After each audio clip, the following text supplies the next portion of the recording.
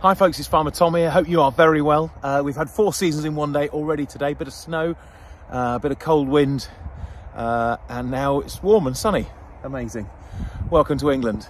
But I thought after posting yesterday about some of the difficulties and the real challenges that we're going to face nationally and internationally with the price of fertiliser leaping in the last few months to be about 5 times what it was just 2 years ago.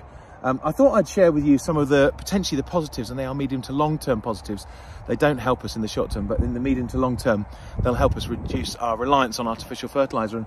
And one of the things we're doing in this field is, this is a crop of wheat that was sown last October, is actually we're planting underneath. I'll just show you, using the magic of technology, this wonderful clover that's growing underneath this wheat. And actually we grew this clover's been growing here for the last 4 years.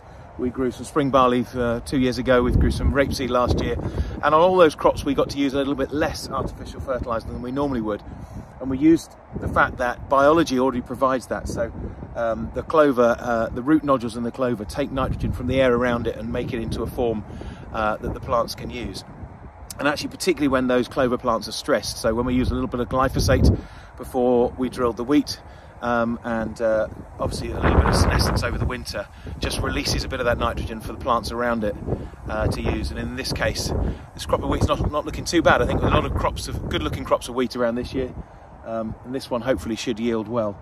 But again, all from the benefits, I think, not only of the clover, but also kind of a really healthy soil ecosystem. So that is us helping nature to help us. And certainly I think this will happen more. We've planted another 100 acres of this undersown underneath our spring barley this spring, so hopefully that will really reduce our artificial fertiliser bill and usage even further, and further increase our soil health. Anyway, wherever you are, just thought I'd share that. Hope it's interesting and useful. Wherever you are, I hope you're having a great day. Take care of yourselves. Bye for now.